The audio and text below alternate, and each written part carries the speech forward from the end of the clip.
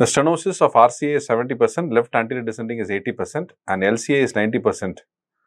The treatment for this patient, is it medical or CABG or angioplasty?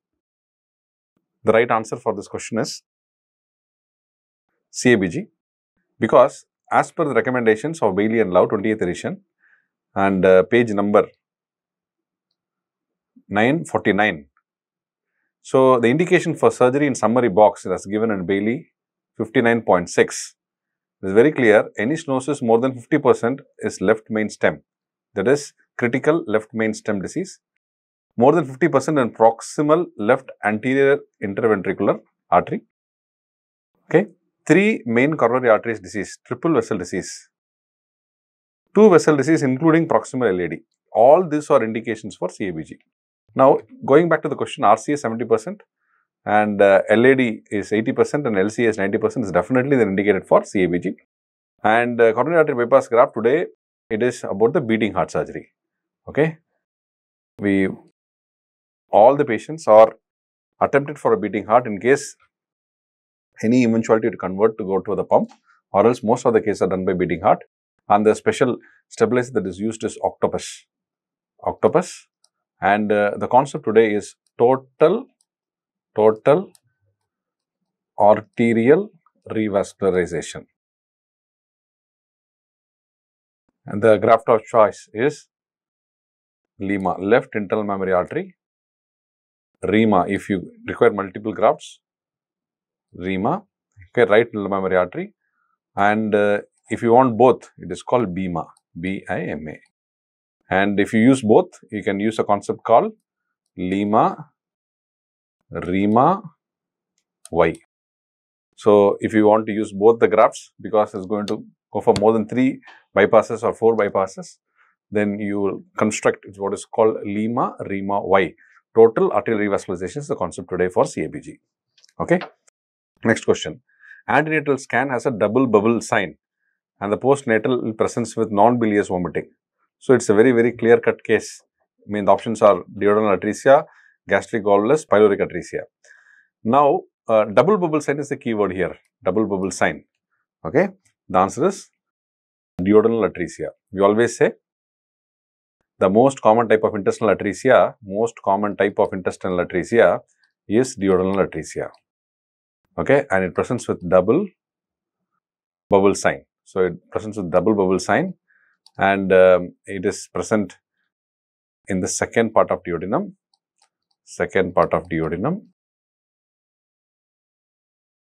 and it is associated with Down syndrome. It is associated with endocardial cushion defect, and it is associated with as a differential diagnosis of annular pancreas.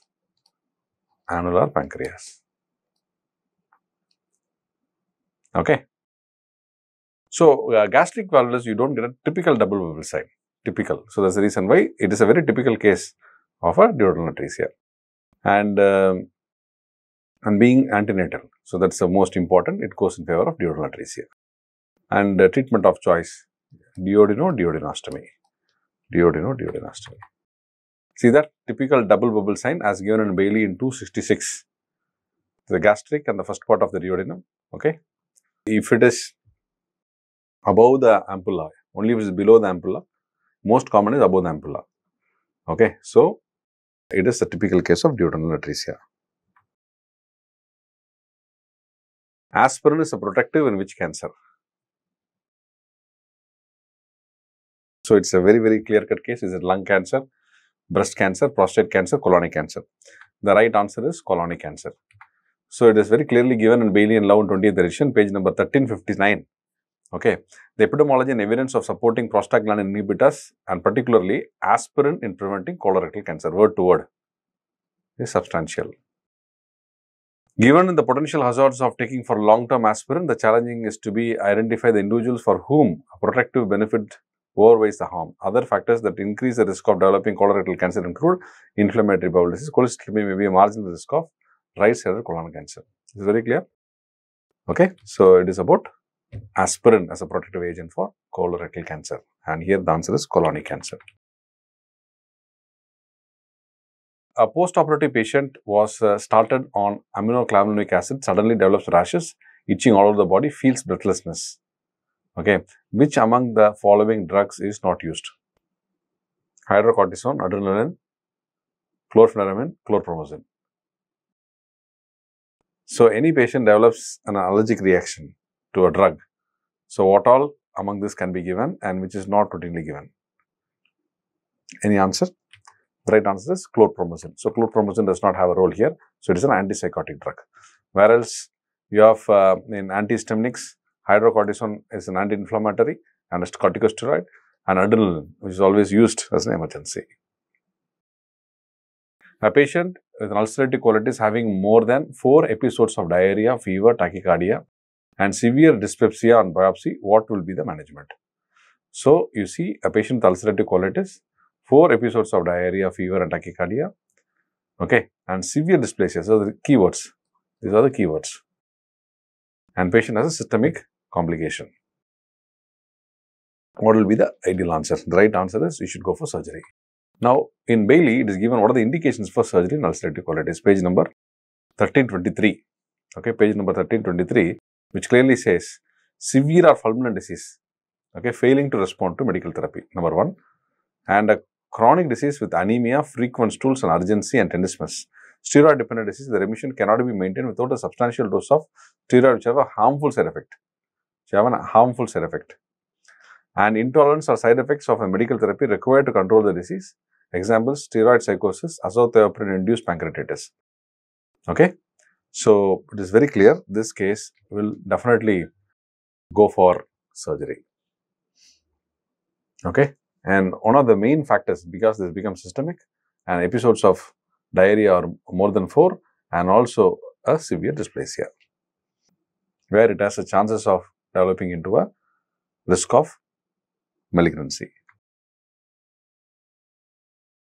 And you can see the other factors, growth retardation in children and adolescents, neoplastic change. Yeah, this is the most important. Severe dysplasia. See, word to word from Bailey.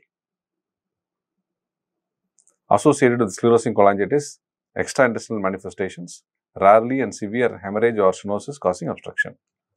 So, I think all the factors have come into place.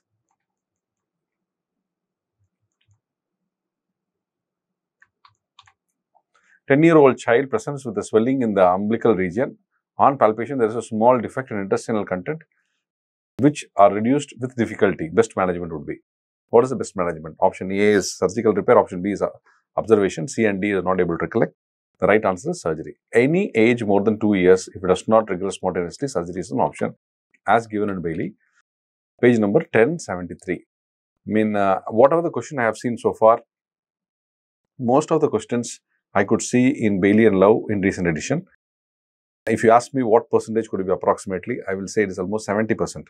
65 to 70% of questions I could see the references directly from Bailey, and almost close to 25% is from Subiston, and 5%, 2 to 5% is from Schwartz. There can be overlap of Bailey and also Subiston. Okay. So, umbilical hernia in children is a common condition in up to 10% of infants, with a higher incidence of in premature babies. The hernia appears within few weeks of birth and is often symptomless but increases in size on crying and assumes a classical conical shape. Sexes are equally affected, but the incidence in black infants is up to 8 times higher than the white. Obstruction or strangulation extremely uncommon below the age of 3 years. Conservative treatment is indicated under the age of 2 years when the hernia is symptomless. Okay. And parenteral reassurance is all that is necessary, and 95% will resolve spontaneously. If the hernia persists beyond 2 years, beyond age of 2 years, surgical repair is indicated. Very clear. See that? Now, what is the age that is given in the question? 10-year-old child. 2-year-old patient, child with VST, mild pulmonary artery hypertension, cardiomegaly on chest X-ray. QP-QS ratio is 2:1. And the best management would be VST closure, transesophageal echo, cardiac catheterization, observation. So, the answer is cardiac catheterization. Okay. So, according to Bailey and Love, 696, 20th edition of Bailey, echocardiogram confirms the diagnosis, yes, as given in the question, and can estimate the degree of shunting across the defect. The cardiac catheterization can quantify the right and left cardiac pressure and the degree of pulmonary hypertension, as well as demonstrate the setup of oxygen saturation between the left and right ventricles. Generally, surgical closure is indicated for large defects when there is a failure to respond to medical therapy. This is the keyword here. Failure to respond to medical therapy. For left to right shunt, more than 2:1. Okay. When there is signs of increased pulmonary vascular resistance and the presence of complications of VST, these include aortic regurgitation, which occurs in 5% of defects, infundibulous stenosis, which leads to a progressive and leads to shunt reversal, and infective endocarditis, often presenting with pneumonia or pleurisy, as an infected emboli in a VST with a typical left to right shunt flows in pulmonary circulation. So, let's go back to the question. 2-year-old child, VST, mild pulmonary artery hypertension, cardiomegaly, and QP-QS ratio is 2:1. I think cardiac catheterization almost has given an idea. I think we have to go for VST closure. The answer has to be changed to option A. The option has to be changed to answer A. Because in the question it is given as mild pulmonary artery hypertension. If the question remains the same, okay, if it is the same, the answer should be VST closure. Okay, let's go back to the explanation once again and reads, echocardiogram confirms the diagnosis. Yes, of course, and can estimate the degree of shunting across the defect. Cardiac catheterization can quantify right and left cardiac pressures and the degree of pulmonary hypertension. Pulmonary artery hypertension is given as mild, as well as demonstrate the setup of oxygen saturation between right and left ventricle, and generally surgical closure is indicated for large defects. When there is a failure to respond to medical therapy for left to right shunt, if shunt is more than 2:1, this is given in the question. So, the best answer would be VST closure. Let's go to the next question. Post-orchidectomy after 3 years with a bony metastasis in the prostatic cancer, increase in trend of PSA management, increased trend of PSA, the management is. With the image given, I don't have the image, but what is the drug given? The right answer is docetaxel as per Bailey and Love. Bailey and Love 20th edition, page number 1537, metastatic disease. Once metastasis has developed, the outlook is poor. For patients with symptoms, there is no dilemma. Androgen ablation will provide a symptomatic relief in over 2/3 of patients. For patients with asymptomatic metastasis, the timing of treatment is less clear. Systemic chemotherapy with docetaxel should be considered if younger and fitter men. Is this the question the same? If you could recollect if this is the question the same, the right answer is docetaxel as per Bailey and Love. This reference is given in Bailey. Best study for correlation between disease and the risk factor. This question is same. This question is almost the same as it was taken before your surgery in biostatistics. You know what is the answer? I mean, this I took reference from the faculty, SPM faculty, and the answer was cohort study. The cohort studies is often considered the best observational design for establishing the causation as they follow the individuals over time, allowing for examination of temporal relationship between the exposure and outcomes. So, they can provide a strong evidence of correlation between the disease and the risk factor. See that? Between the disease and the risk factor, and can allow the estimation of incidence rates and relative risk. Disease and risk factor. So, where is it given? Is it given in Park, Social and Preventive Medicine, 27th edition, page number 161. Okay. Female with 4 into 4 centimeter palpable lump with 1.5 centimeter palpable lymph node and FNAC proven carcinoma. Lymph node is benign. Mammogram shows 3.5 centimeter lump with an extensive diffuse calcification of the entire breast. Best option would be. The best option should be, obviously. Yes, the size is more than 4 centimeter with a palpable lymph node. Okay. So, the right answer is MRM. Okay. MRM. So, Patty's, there are 3 types of MRM. Yeah, Patty's, Achinclaws and Scanlon. So, mastectomy is indicated for large tumors in relation to the size of the breast and multicentric disease and diffuse microcalcification on mammography. Indication of DCIS and BRCA positive cancers. So, local recurrence following BCS or patient's preference. It entitles removal of the entire breast tissue, including the skin over the tumor and the nipple and areola complex and axillary tail. The breast tissue usually extends to a point with an anterior pre-mammary fascia fuses, yes, with the underlying pectoral fascia. Okay. So, the right answer would be MRM for this case, because this case will come under contraindication for BCS. Aspirin prevent which cancer? So, aspirin will prevent colonic cancer. Okay. So, this we have read, particularly aspirin preventing colorectal cancer from Bailey 1359, 20th edition of Bailey and Love.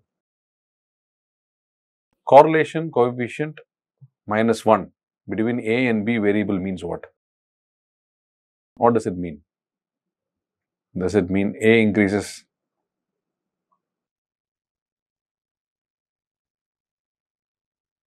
A increases and B decreases. Both remain the same, both increases together, no correlation. What is your answer for this question? The right answer is option A. Correlation coefficient -1 indicates to prefer negative linear relationship between variables A and B. This means that variable A increases and variable B decreases in a perfectly linear manner and vice versa. Therefore, the correct answer is A, and A increases and B decreases. This relationship is often depicted graphically as a downward sloping straight line with the plotting variables against A against variable B. So, the answer is, it is given in SPM Park 27th edition, page number 678. Option is A. Okay. Now, the very same image we discussed in the class also. Hope you remember this, the image based class. I don't know whether the same question was asked in the exam also, because it was one of the recall given by one of the students in my WhatsApp. Is this what they asked in the exam? Similar image was asked in the exam. If the similar image is there, the answer is interception. The answer is interception. This is called target sign. What is the sign called? Target sign. Interception. Okay. So, this is image is given in Bailey and Love 1379. Okay, 1379 Bailey and Love. Oral hypoglycemic agent with anti-tumor effect is. This question is a little out of the box. The right answer for this question is metformin. The right answer is metformin. Metformin, this is given in Harrison 21st edition, page number 3111. Metformin agent among those listed with the substantial evidence supporting anti-tumor effects. Metformin, particularly against colorectal cancers. Okay. 3 sign is seen in. It's very simple, straightforward. Only 2 options are recollected now.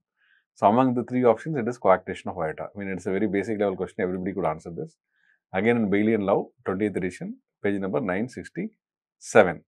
The heart is usually a normal size in older children and shows a classical 3 sign replacing the typical aortic knuckle. The upper part of the 3 sign is a dilated left subclavian, and the middle part is the narrowing of the coarctation site, and the lower part is the post-stenotic dilatation of the descending aorta. Now, you see where are the most of the questions are asked. Now, you can get an idea. So, whatever is there, because this Bailey 20th edition comprehensively very exhaustive, very an exhaustive book. New edition.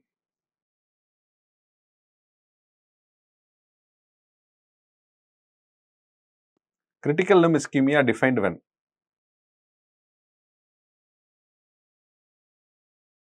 The right answer for the question is option B.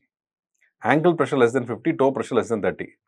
This we could see word to word, which is there, where ankle pressure less than 50, okay, and see, this classification is seen even available in Bailey also, but for those students who have read subdistal also, they should also have some feel, okay, some satisfaction. So, I just want to take from subdistal also, and toe pressure less than 30. So, it is grade 3. So, it is a severe ischemia or critical ischemia. See that? And ABPA less than 0.39. An image of cholangiography was given. and that was looking like a percutaneous transhepatic cholangiogram PTC, something like that it seems. That's what the student said.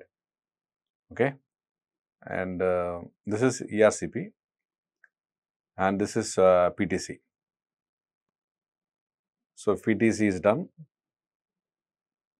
it was T-tube picture. Okay, so whatever according the question was, and if it was T-tube, definitely you would have seen the tube in place, yes, inside the CBD, and the tube would have come like that, correct? It was T-tube, okay, fine. So, whatever it is, you just have a idea because this was the image given, so you should answer accordingly what was given. Burns a child presents with 30% of total body surface area involvement. Which among the following is the best option for the management? Isotonic saline with dextrose, ringer lactate with 5% dextrose and 5% dextrose. What is the answer? Ringer lactate with dextrose. Adequate resuscitation of a burned patient. It was taken from Subistan, 21st edition, page number 491. Adequate resuscitation of a burned patient involves establishing and maintaining the reliable intravenous access. Increased times of beginning to resuscitation of burned patient results in poorer outcomes and delay should be minimized. Venous access is the best attained through a shorter peripheral catheters and unburned skin. However, veins in burned skin can be used and are preferred or preferable to intravenous access. Superficial veins are often thrombosed to full thickness injuries and therefore not suitable for cannulation. Saphenous vein cut downs are useful in case of difficult access and are used in preference with the central vein cannulation because of lower complication rates in children younger than 6 years of age. Experienced practitioner can use an intramedullary access in the proximal tibia until the intravenous access is accomplished. Lactated ringer, see that lactated ringer solution without dextrose is a fluid of choice, except children younger than 2 years who should receive 5% dextrose ringers lactate. Now, we have to go back to the question. So, you need to know about the age. With respect to the age, with dextrose or without dextrose, it will differ. So, it was 4 years. Huh? So, if the burns of a child is 4 years, then what it says, younger than 2 years only, you will give with dextrose. So, those age above 2 years, okay, less than 6 years, you will give only oral. Okay, now what we will do is, we'll just say without dextrose. Now, is this answer okay? So, because we have made a correction in the question, yes, a 4 years old child will give oral only without dextrose. Yes, that is an answer. So, without dextrose. Okay.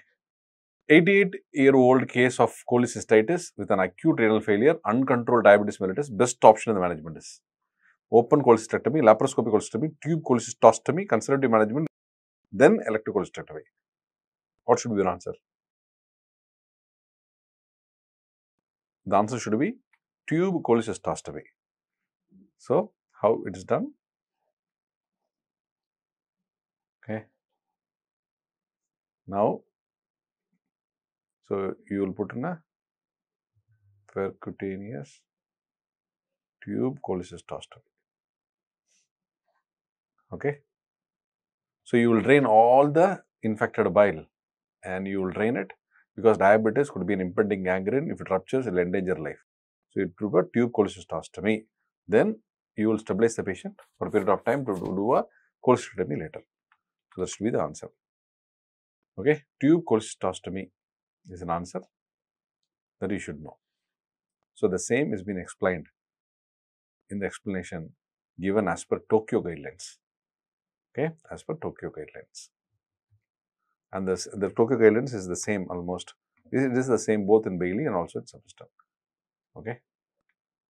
Oral cancer infiltrating into the alveolus. The best management option would be excision with segmental mandibulectomy because alveolus is involved. Yes, then a segmental mandibulectomy has to be done. Okay. So, it is in Subistan 21st edition, page number 780.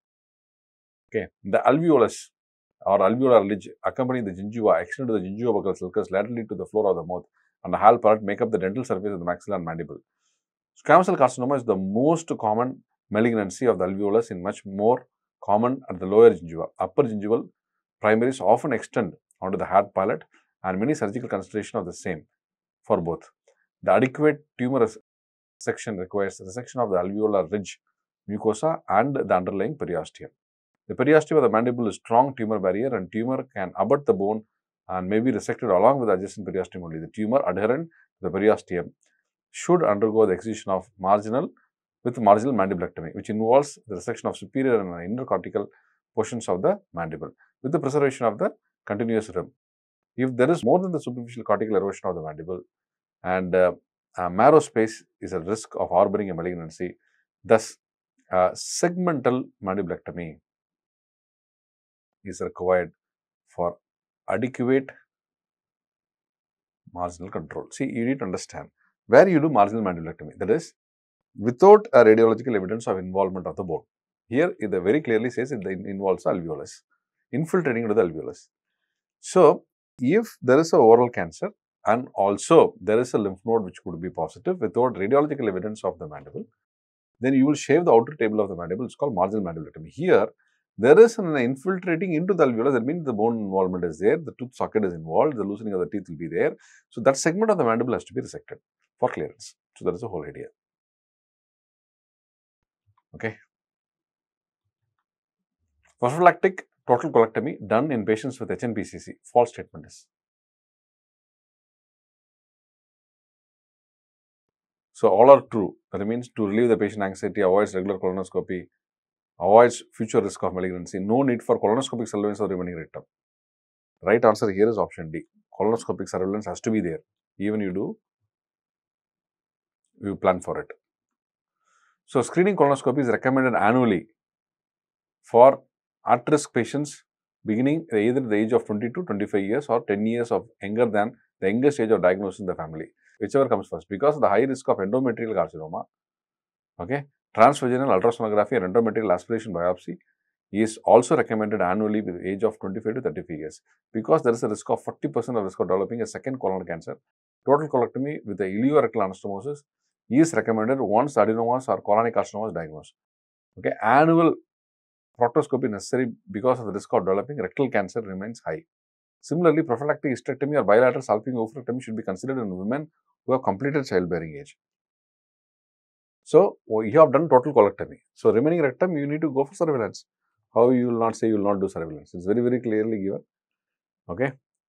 So, it is recommended once the adenomas or colonic carcinoma is diagnosed, you will do a ileorectal anastomosis following total colectomy. So, here you see annual proctoscopy is necessary because of the high risk of developing rectal carcinoma remains high. So, the right answer is option D. You have to, remaining rectum has to be under surveillance, whether the cancer could develop there also. So, skin sparing mastectomy. What is the risk of recurrence? It is less than 25%. You see the actual risk. Okay, skin sparing mastectomy. So, this reference was taken from Schwartz 11th edition, page number 591. Removes all the breast and nipple areola and scars from any prior biopsy procedures. There is a recurrence rate of less than 6 to 8%, comparable to long-term recurrence rates reported with standard mastectomy, with skin sparing mastectomy used for patients from TIS to T3 cancers. So, there we go. So, here is only T1, T2. So, TIS to T3, it is can be done, and the risk is less than 25% only, recurrence risk. Okay. Actual risk is what? 6 to 8% only. Okay. Now, 33-year-old patient, CT abdomen shows a mass in segment 4, arterial phase updated and rapid washout in venous phase. What is the answer? So, the right answer is hepatic adenoma. Okay. Hepatic adenoma is a very typical feature. So, hepatic adenoma, the diagnosis is very, very clear, and you will see the contrast agent has improved our ability to differentiate hepatic adenomas for FNH. with a high degree of accuracy. And you know that hepatic adenomas have a significant risk of spontaneous rupture and intraabdominal bleeding. Okay. So, adenomas are hyperintens. Adenomas are hyperintens. T1 weighted images enhance early after gadolinium injection and which use of liver specific MRI contrast. Okay, liver specific MRI contrast. So, it is a very, very typical case of you can see that you will be able to see the liver lesions containing hepatocytes with an intact biliary excretion mechanism will take up this contrast agent and were easily distinguished from the other lesions that cannot do. Okay, so it is almost typically looking like hot hepatic adenoma. Local anesthetic agent with 8 hours duration is. Right answer is bupivacaine. So, we can see here bupivacaine and you see ripovacaine is almost 180 minutes to 360 minutes. 360 minutes is how many hours? Yes. Among the given option, bupivacaine has the highest. 6 hours. As per Schwartz, it's given as 6 hours. So, among the options given here, bupivacaine could be the appropriate answer. The maximum mass. Is the answer, was the question 8 hours in your exam? So, among the options, bupivacaine could be the reasonable answer.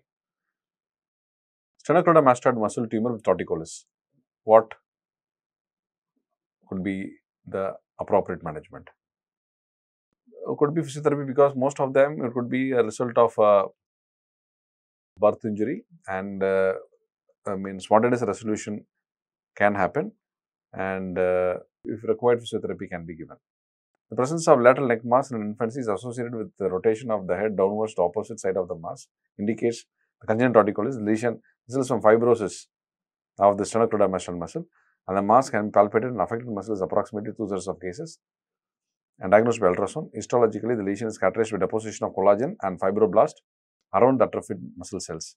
In vast majority of cases, physical therapy based on passive stretching of the affected muscles is of benefit. Rarely surgical transection of sternocleidomastoid is required.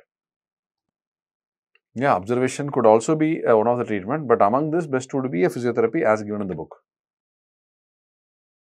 Vast majority of cases. See that in vast majority of cases, physical therapy based on passive stretching of the affected muscle is of benefit. So, as per what is given in the book, I am quoting it. Timing of thyroidectomy in MEN 2A patient. So, mutation in patients with MEN 2A. What will be the timing of thyroidectomy? Prophylactic thyroidectomy in patients of medullary cancer of thyroid. The right answer is less than 5 years of age. This is a very beautiful question which is taken directly from Bailey and Love 20th edition, page number 1657. Thyroidectomy is performed and to predict the phenotypes including pheochromocytosis in general in patients with less aggressive mutation. Thyroidectomy may be delayed for more than 5 years, especially if there is a normal annual serum calcitonin and neck ultrasound in less aggressive family history and or family preference. Now, we start the explanation from here. Children with MEN 2A and mutation of codon 634 is advised to undergo thyroidectomy at less than 5 years of age. And those with MEN 2B related mutation should undergo the procedure before 1 year of age. Very, very important. So, 2A within 5 years and 2B within 1 year. No option was less than 5 years in exam. Okay, then what was the other options then?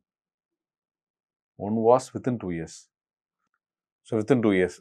Instead of this option, what was for this option? 5 to 10, more than 10, less than 2 is already there. Within 2 already I have added. So, if this option you cannot identify, then the next best answer will be this. Okay. So, 2 years is less than 5 only. So, you have to take that way only. Not done. Okay, answer is D. Okay, answer is D. So, men 2A within 5 years, men 2B within 1 year. Less than 5 years, no? So, 2 years is the best answer available in the options given. 17-year-old boy and PTH and serum calcium elevated, neck scan shows normal FDG spect. Normal FDG spect shows uptake in the posterior mediastinum. See, neck scan is normal. There should be a stop here. FDG spect shows uptake in the posterior mediastinum. More to the left side. What could be the possibility? System EV was positive. Huh? Can you recollect it? So, whatever might be, system may be positive. Is it posterior mediastinum or anterior mediastinum? So, if it is posterior mediastinum, which parathyroid will be involved? Which parathyroid will be the ectopic? Is it superior? Correct. The right answer is option B. Superior will be in the posterior mediastinum and inferior will be in the anterior mediastinum. So, there is a change. The same is explained here. Okay. A patient with a medullary cancer of thyroid with image of the tongue neuromas. What type of men is this? It's a straightforward question. So, it will be typically men to be. So, Bailey, again go to Bailey, 20th edition, page number 1655. Men to A, medullary thyroid cancer, pheochromocytoma, primary hyperparathyroidism, lichen planus, and amyloidosis, and codon mutation exon 10, exon 11. And men to be, and medullary thyroid cancer, pheochromocytoma, marfanoid diabetes, mucocutaneous ganglioneuromas, exon 16, and familial MTC, okay, MTC codon 609 and further, and men to A and with Hirschsprung disease, yes, is associated with MTC, with pheochromocytoma and primary hyperparathyroidism and Hirschsprung disease. Okay.